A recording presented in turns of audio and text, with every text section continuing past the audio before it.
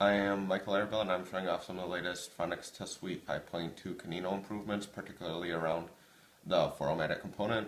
With the 5.2 release, there's now the built-in Phoromatic web server that can communicate with any Phoronix Test Suite 5.2 or newer client for basically having a test farm of systems that communicate with one centralized server, the Phoromatic server, for test orchestration. You're able to either run a test on, like, say, a daily basis or every night of the latest packages of a system, for instance, or the latest daily snapshot of GCC, or basically whatever you'd like to script around it.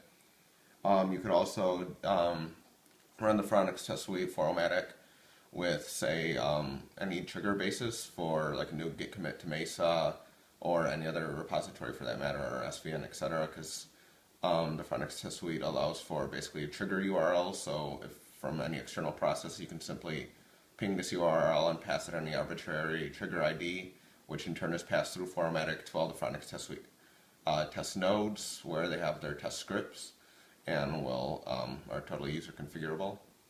Right here on the system is our Phoromatic server, even though just a laptop. This was set up by simply running the latest Git code and then Phoronix Test Suite command start Phoromatic server. We're logged into the account right here. It walks you through very quickly. For any system that you want to connect to the Phoromatic server, you basically run Phoronix Test Suite Phoromatic.connect. Then it'll be the IP address of the server, and then a specialized account ID for verification. And then over here's our two test systems just for reference. Just running them on laptops for simplicity. We already ran that and validated them on the Phoromatic server. So then we see them over here. You're also able to create system groups and some other new features compared to the old Phoromatic.com code.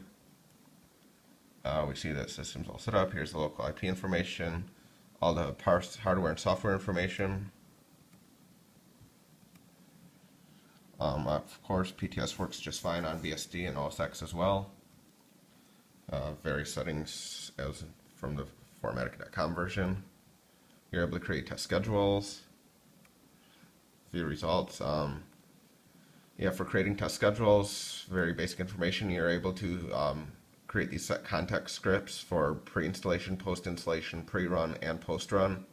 And again, it can be for configuring the system by, say, running apt-get dist upgrade, or something more advanced like cloning the latest Linux kernel, building that against a particular revision, which was obtained from a trigger ID that you passed from an external script to the Phoromatic server, or basically anything along those lines. It's completely configurable and much more extensible than our old Phoromatic.com code that's been in development now for over the past half decade. If you're just doing it on a time basis, you can select the time, days of the week.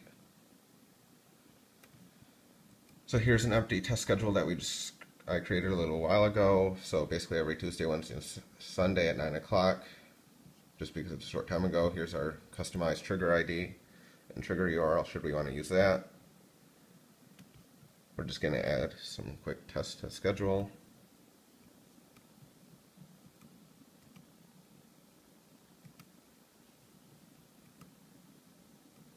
All of this is also automatically obtained from openbenchmarking.org. So we have all the latest test profiles, and it's quite plentiful. Over here on these test systems, we're going to refire up the Phoronix Test Suite client instance. Normally this would be running constantly, but this is simply a video I threw together just a few minutes tonight. So just communicating now with this laptop that's acting as the server, and it sees, oh, there's these two new tests. And it's already past 9 o'clock, so that schedule is active. And there's Phoronix fired up and running away.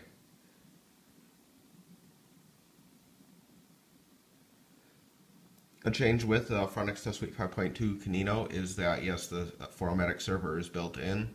It's now open source compared to the original Phoromatic.com code. But the only part that's still closed up is the result analysis component with the free in-house Phoromatic server for the Phoronix Test Suite. the results are uploaded to openbenchmarking.org automatically, and you can do all of your result analysis there. But if you require any behind the firewall result hosting and basically a behind the firewall instance, openbenchmarking.org, you can contact us for licensing information.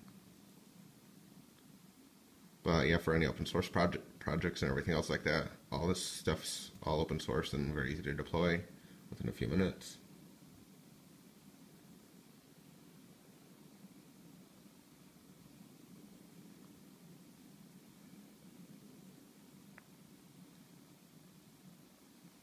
All of this code is also hosted on GitHub, and we gladly welcome any patches and any other improvements.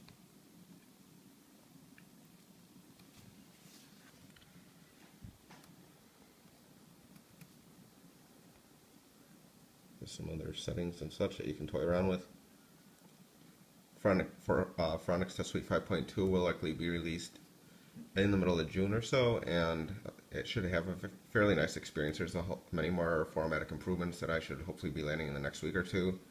But with this upcoming Milestone 2 release that I'll be doing in a couple hours, everything should be in good shape for all the crucial components of Phoromatic, both on the client end and server end.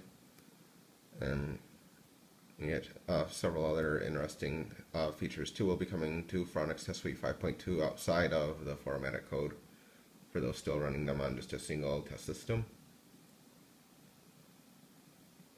At least it looks like over here on these test systems that Zonotix is almost done.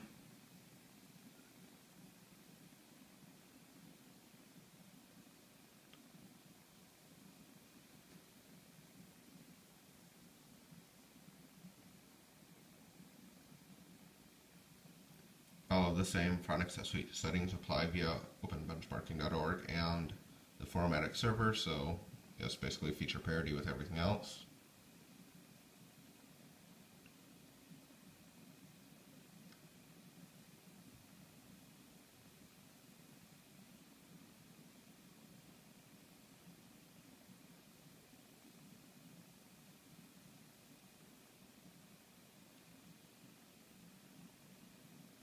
Any custom engineering agreements or anything else along those lines for any organizations that might want other specialized improvements to the new Phoromatic code is also welcome by contacting Phoronix.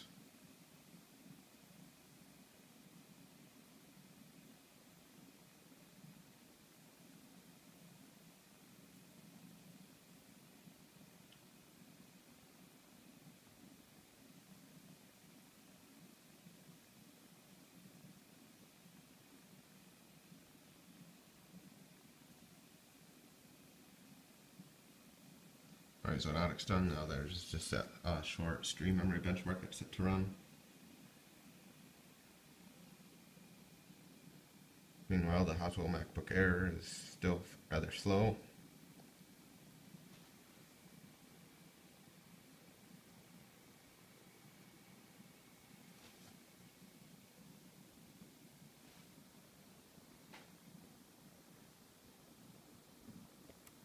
Alright, and back over on the system. Okay, it's done now. Oh, that's actually a bug there. The browser shouldn't have opened in that system. But, let's see. Any second now. The data should be available via the open benchmark or Phoromatic server, pardon me. Oh yes, here we go.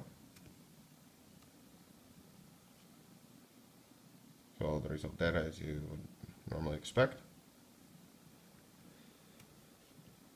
And that's about it for the very quick run through. I'd encourage you to play with a new Phoronix Test Suite Git code. Their Phoromatic should work very well now for many organizations and independent users. And we welcome your feedback and patches. Thank you very much.